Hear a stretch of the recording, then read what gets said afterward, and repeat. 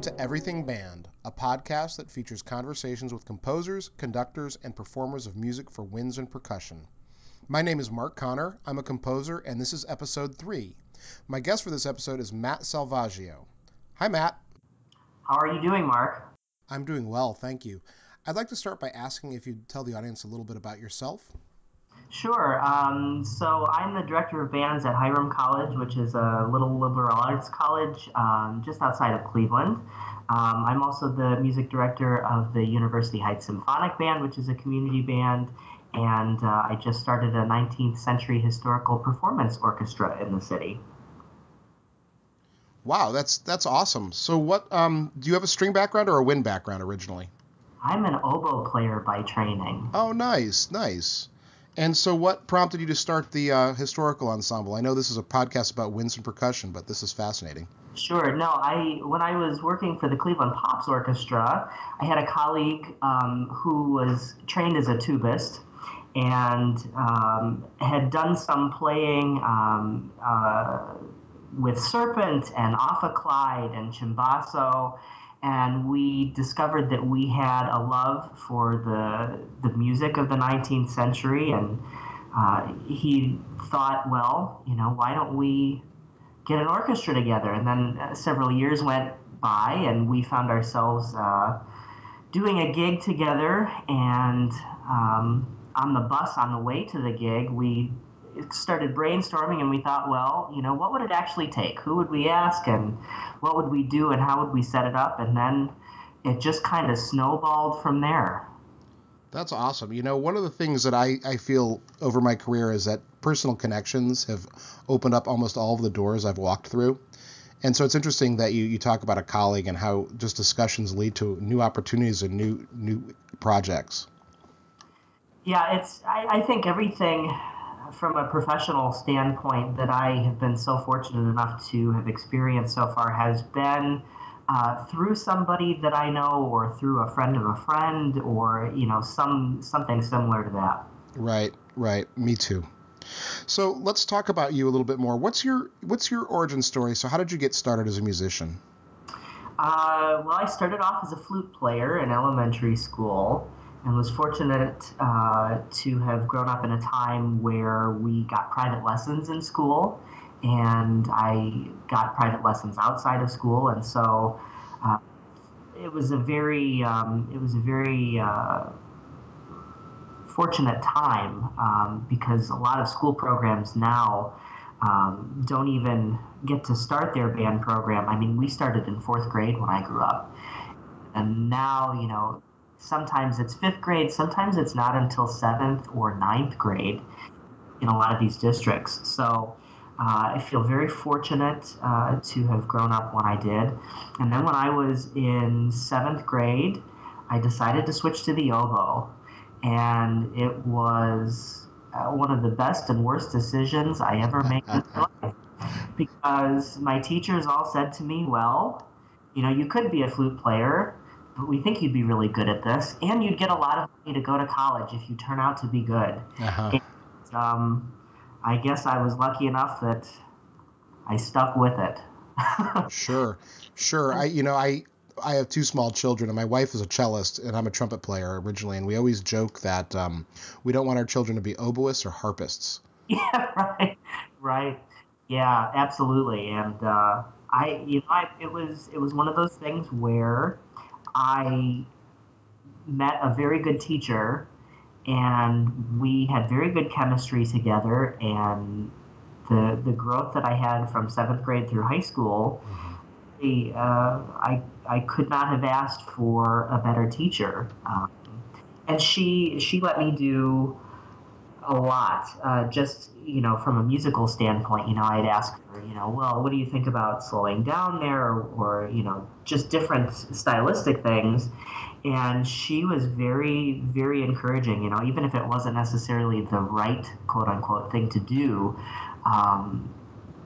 just giving me the opportunity to do it and to play around and be creative. I mean, I really couldn't have asked for anything better. Sure. Do you have any stories from back then? Do you remember anything specific?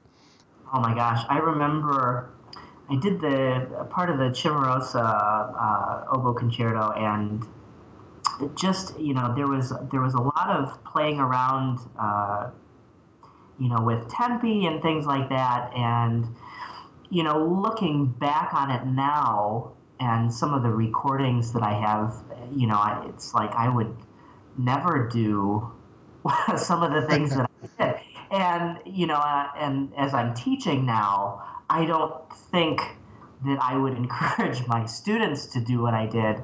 But, I think having the exposure of being able to try it, Right. and even if it's, now that I'm, I guess, smart enough to know better, I think, having been able to go through it and try it and, at least have the creative experience was really worthwhile in my opinion. Right. I think having that opportunity to fail or to succeed or just to try things when you're young as a musician is really important. Is that where you first started to think about maybe conducting or getting into teaching? Was it through that experience? Well, my middle school band director was, I think, really, really influential, and I only got to have him for a year before he retired.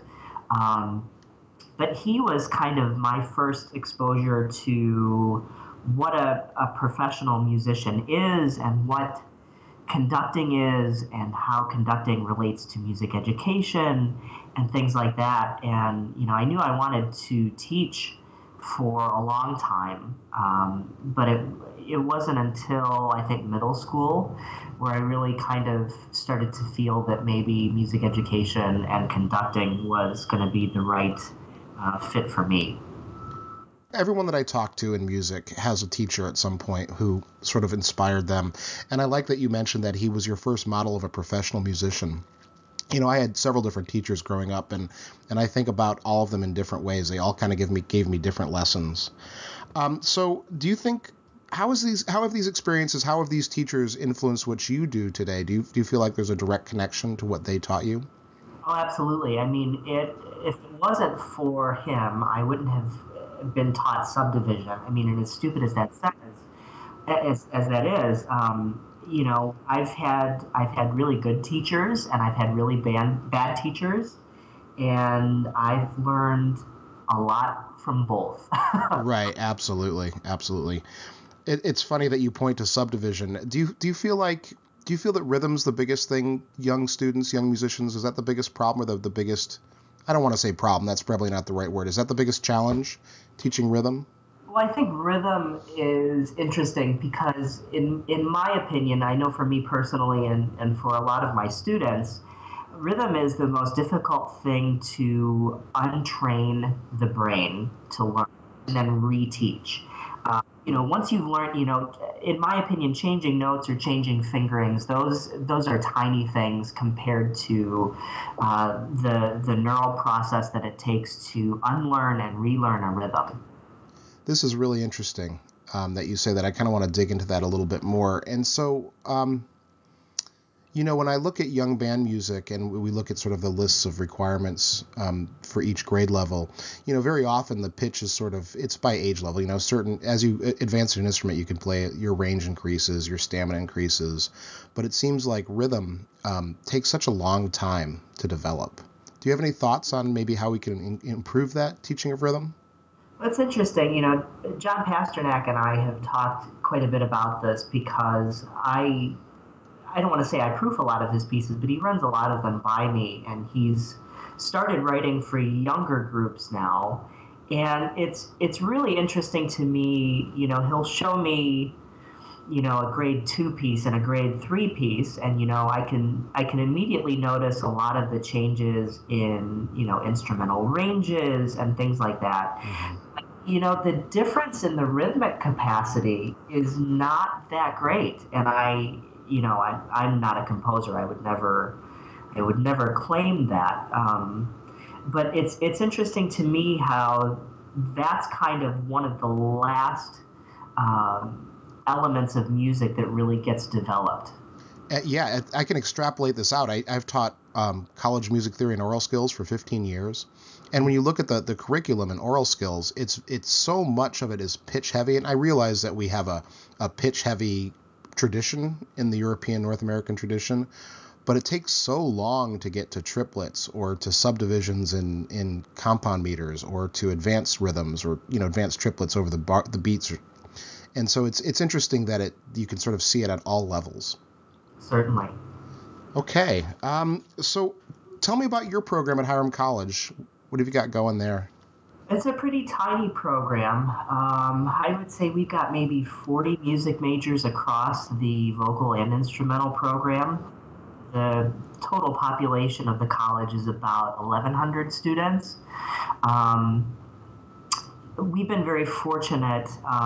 My predecessors did a lot of hiring ringers for concerts, and I wanted to do away with that.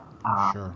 But what I did do was treat it kind of as a community band. So if community members wanted to come in and play, if they were willing to make a significant number of the rehearsals and could play the concert, that has helped allow us to do some more advanced repertoire and some of the stuff that we wouldn't necessarily be able to do if we were simply using just the student population. And quite frankly, it's allowed me to expose some of the less advanced students to music that we would never be capable of doing if it was just them on their own. So interesting. What percentage of the ensemble would you say is music majors versus non-music majors who are traditional students versus community members? I'm interested in the breakdown of that.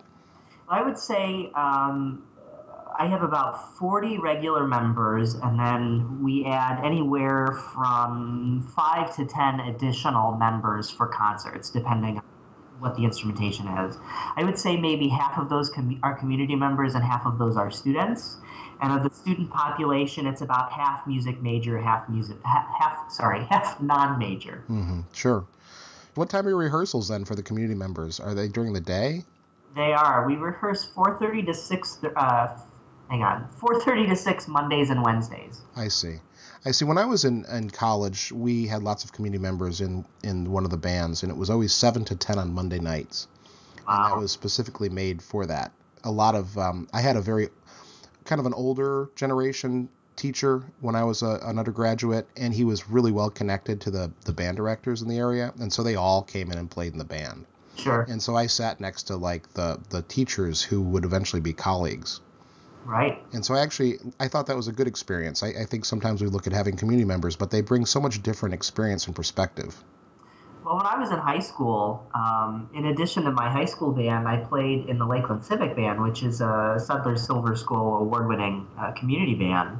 And I got to sit next to my teacher and next in a group with, a lot of the band directors in the major programs in the city. And, it was there that I got to play pieces like Lincolnshire Posy for the first time or La Fiesta Mexicana. And that never would have happened in my high school. So I really think, having that kind of environment for students is really important. Yeah, absolutely. I would really encourage any high school students to go play in the local community bands. I do it myself. I'm a professional composer and a college professor, and I go play in the local band because it's fun. And I get to get my hands on my instrument and some music again.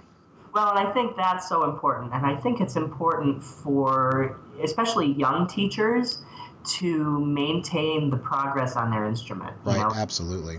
Even if it's not, a stellar community band, I mean, there are so many groups out there that you can be a part of that, no matter what your schedule is, that I'm sure you can find time to be a part of. And staying in touch with your instrument is so important for you. Absolutely. It reminds us that it's fun. That too. All right, so let me ask you the hard question. Sure. And so this is the master question. So let's say that you had a concert in 2 weeks or some arbitrary date that's coming up very quickly, and I handed you a new piece of music to learn. What would be your priorities in teaching that piece? Melody and form, I think. I always tell, especially my private students, the more that you can identify where patterns are and where recurring themes are, the more quickly you'll be able to learn a piece. And so for me, that's probably the most important thing, because students are smart enough to know, dynamics are not optional and things like that. And so I know that those things will be kind of automatically taken care of. So the faster that I can expose them to what the different elements are, and the faster that I can kind of teach them where they need to be directing their listening, the faster that they'll be able to adjust and to start making music out of it, rather than just trying to figure out what's going on. So what does a rehearsal look like then? Usually what I do is I have handouts for my students that usually will have some information about the composer and about the piece, why it was written, things like that. I also include little snippets of the themes so that they can actually see what they are. Usually I'll play it for them on the piano first, and then we'll start actually with little passages where those themes occur. And once they kind of get them in their ear, we'll go back and read through the whole thing, and then I'll go back again to the parts that we played before the reading and kind of show them where all those different kinds of things happen. That's very interesting. I think one of the things about approaching a new piece is, how do you parse it out? How do you divide it up into manageable chunks so you can learn it? Sure. Okay, so do you have any hard-earned lessons? Some people would call them mistakes, but they're really lessons. Well, there is no shortcutting when it comes to score studying. You just have to sit down and do it. It takes so much time. And, the more new music that I do, the more that I am refining my process and what that looks like. But ultimately, we're always, and I have students ask me this all the time, whether I'm at conducting symposia or just my own students, how can I study this better, and it's like I can give you some suggestions of things to look at, but ultimately the process is very personal. Mm-hmm. And the process is something that you just have to dedicate the time to. There is no shortcutting. Right. And go ahead. No, go ahead. I was going to say, why don't you talk about your process? So I do several readings, quote unquote, first, just, glancing through the score to see, what kinds of markings are there, what kind of tempo indications, what's the instrumentation like, is the score in C or is it a transposing score? Are there any interesting markings in the score, either terms or markings in the parts that I'm maybe not familiar with, that I need to identify first before I go through? Then I go through and try and very, very slowly, identify things like melody, get a judge of the rhythmic landscape, and then I go through and I play line by line, part by part. And I usually do it, I'm a flute player in addition to playing oboe, and usually I'll go through and I'll play each line on the flute, number one, because I enjoy playing, but number two, because I think it's the fastest way for me to get a concept of how would a wind player play this. Mm-hmm. What would I do if I saw this marking as a player? Right. And especially with brand new music, that's my quickest judge of, when I go and get in touch with the composer, what are the things that I need to ask them? If I can say, well, looking at the markings that you put down, I would play it like this. Is that what you really intended? I think that's the most quick way to get questions like that answered. So I think playing through line by line is really, really important. And then you can kind of get a concept for how do I want to shape that phrase? How do I want to articulate, the different markings that there are? That's really important. And then once I kind of have those images in my head, I go back through and I, as slowly as it takes, try to assimilate as much of the score at one time as I can. And I just keep doing it at that speed until I get everything in, and then I slowly ramp up the speed, and then I start making decisions about shaping and style and all those things, and then we've got a piece.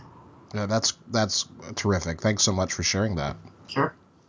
So you mentioned you talked about preparing to talk to a composer about their piece. Are you in contact with composers of new music? Do you call all the composers or contact them? Absolutely. I mean, it's so important because, number one, especially if it's a composer that you've never worked with before, you've never done their other works before, just having access to somebody. I mean, composers are so willing to talk about their music. Sorry, I laughed there. No, absolutely. They love talking about their music, and they love when people are interested enough and invested enough to take the time to get in touch with them, to ask them about it. Absolutely. So it's really important, and also you get the best information to be able to give to your students that way. I've done John Pasternak's music, and I bring his name up because you've talked with him before. I've been doing his music since I was a grad student at Kent State, almost 10 years ago. And so I know his music very well, but there are still parts of the process, where I will ask him, is this really what you want here? And he's always so happy to talk about it, or, to sing it, or, whatever I need to be able to get my question answered. He's always happy to do it. And I think that's composers in general. Yeah, I think, it's the compositional process is very personal, but once a piece is done, we want to share it with the world. So we want to hear it. We want to talk about it. Sure. So you mentioned that you like to talk to composers. One of the things I'd like to talk about is that I think when I was a young teacher, 20 years ago, I was a little bit maybe scared of the big name composers. I wouldn't reach out. Maybe I felt that it wasn't my place. And now that I'm sort of flipped and I'm a composer myself, I want people to contact me. Do you have composers come to your school and work with your students to kind of humanize them? Sure. John was I had him out probably 2 weeks ago for a couple of sessions. I'm premiering his third symphony in April next month. And so having him out to kind of explain the piece and to hear where the students were with it, I think is really important, because he can talk about where the ideas came from in the first place. And, if there's anything that I'm doing that maybe not necessarily be exactly what he envisioned, we can adjust that. And I had him conduct an entire rehearsal with my group. He's a public school educator, and, I thought it would be really important for him to have some face time with them and get to work with them and kind of shape his music firsthand. Sure. Have you ever commissioned a composer or participated in a commission? Several. Not just from John. It was just part of a consortium that commissioned a work from Mark Camphouse. Mm-hmm. That was written in memory of Bob Jorgensen, who was my teacher at Akron.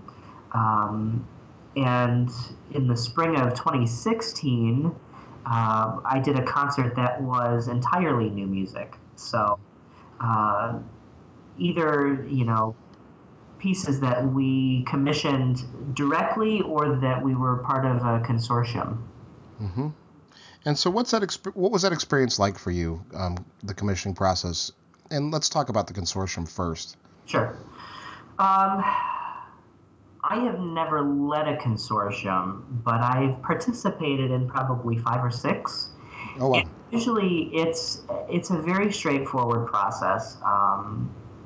Usually the way that we find out about, or I find out about them anyway, is through CBDNA, we have a listserv, and we're in constant contact with each other.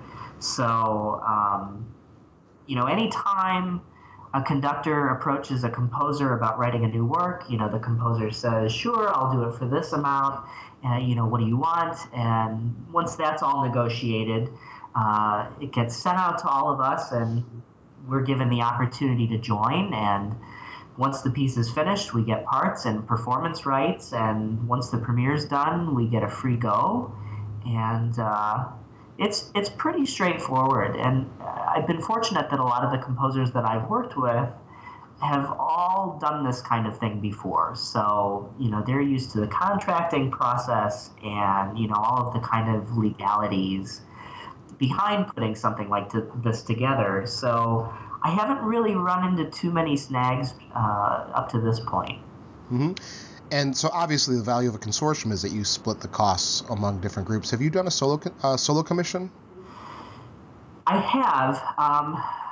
This symphony that John is writing, we did another piece of his last year. And at the end of the concert, we went out to have dinner afterward. And he said, I wanted to write this piece. I've had this kind of idea to write a piece based on speeches of JFK, but I don't know what it would look like. And I said, if you write it, I'll do it. And it was another one of those things that's just kind of snowballed. And sure.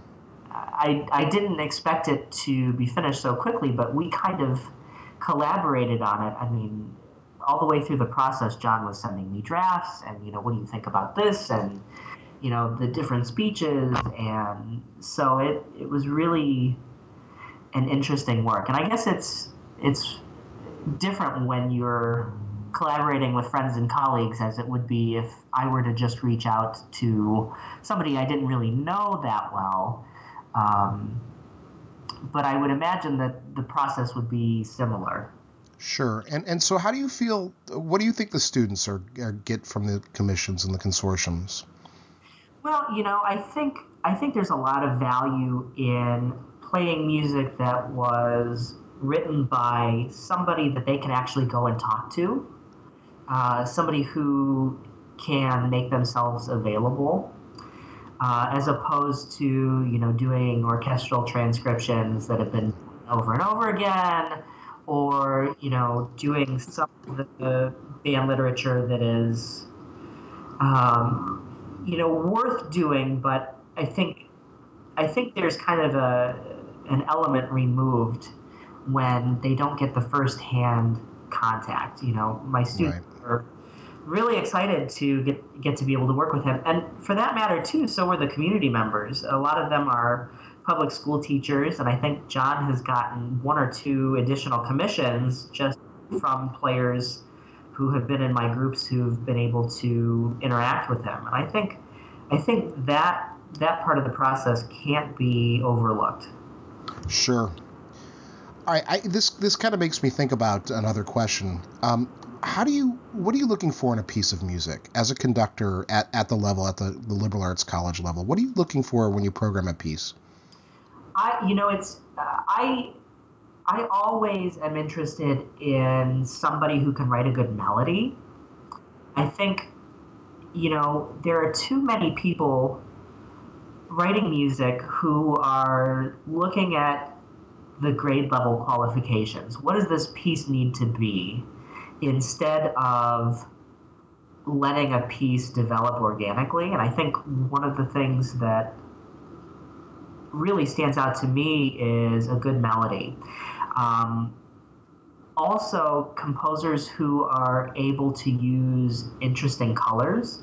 One of the great things that I love about working with wind ensembles is the color palette that's available is just so deep and rich. And composers who are really able to utilize that get my attention. Composers who are always coming up with new sounds, not necessarily just for the sake of creating sound, but different color combinations. I was at Northwestern University a couple of weeks ago, and they were doing a new piece by Joel Puckett. Uh-huh. And I was in the rehearsal, And I found myself kind of sitting on the edge of my seat so many times trying to identify what it was that I was hearing, because I could see who was playing and I could see what was going on, but the sounds that I was getting were so unexpected. It really had me interested the entire time, and I think those things for me are what really make composers and their work stand out to me. Sure. Okay, Matt, so you mentioned Joel Puckett's music and new colors. I think there's maybe a fear among some school directors of new music. I think there's a sort of a mystique or an aura that comes with that. So what would you say about accessibility? Well, I think a couple things. The first thing is it never hurts to expose your students. Nothing bad will happen if, I mean, I'm doing a reading with my community band of Lincolnshire Posy in 2 weeks. Not because we're going to play it, but it's such a cornerstone work that I think they're finally playing at a level where they will be able to take something away just from doing a session on it. And so what if you don't have, a decent baritone player? Read it anyway.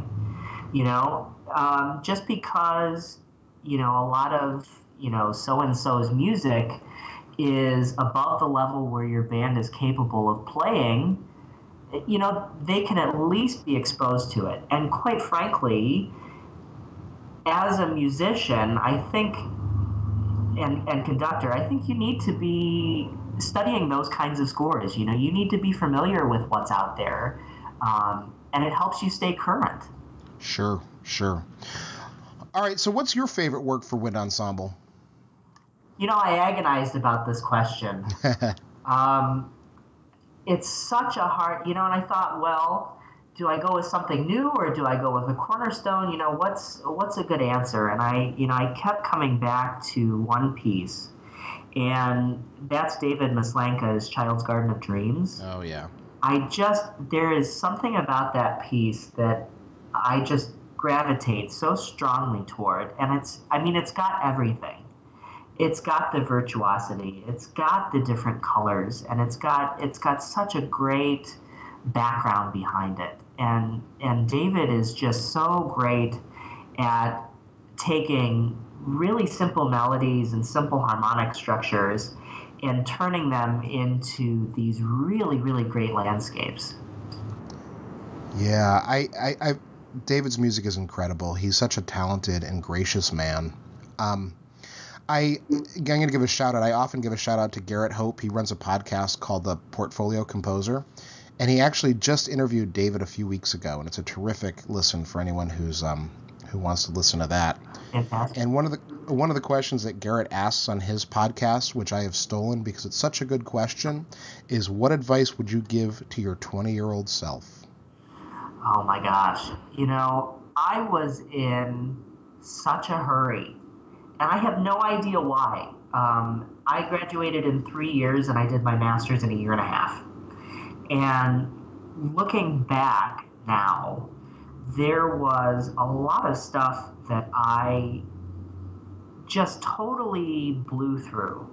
And not from a studying standpoint or from an academic standpoint, but I was very fortunate to have gone to school at a place where a lot of the major teachers in Cleveland were working at. And, just, to be able to, go sit in a trombone lesson with Ed Zdrasny just because I could, there are so many opportunities like that I wish I would have taken had I known what I had in front of me. So,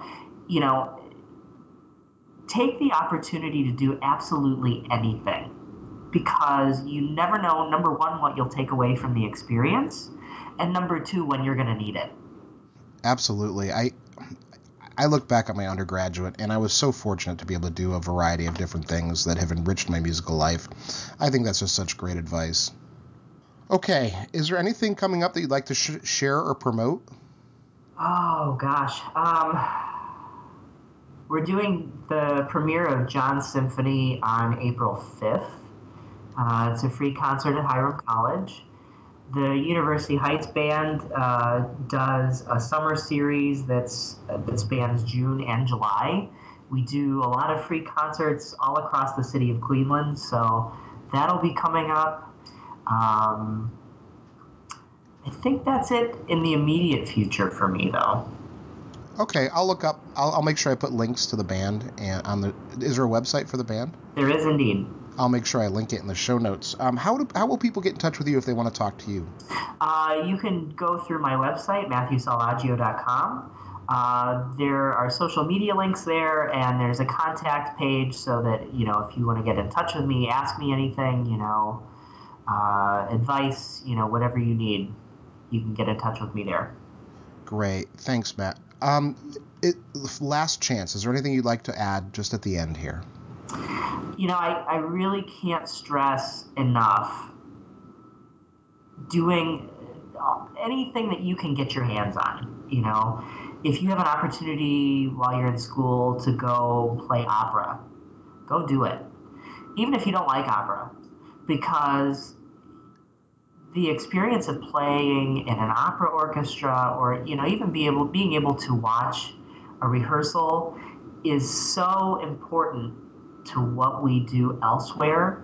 And that's of course just one example, but even after you're out in the field, doing things like that is so important. And I think the value that it brings for your students is invaluable. I mean, really. And the other thing is study scores. Study scores of stuff that you're not even going to conduct, because it's just so important to be as familiar with lots of different stuff as you possibly can. Study the stuff that's way beyond where your band is. Study orchestral scores, study opera, study it all, because the more well-rounded you are, the better you are as a resource for your students. Great. Matthew, thank you so much for the interview today. I really appreciate your time and your wisdom and your advice. Thanks so much. Happy to do it. Thanks, Mark.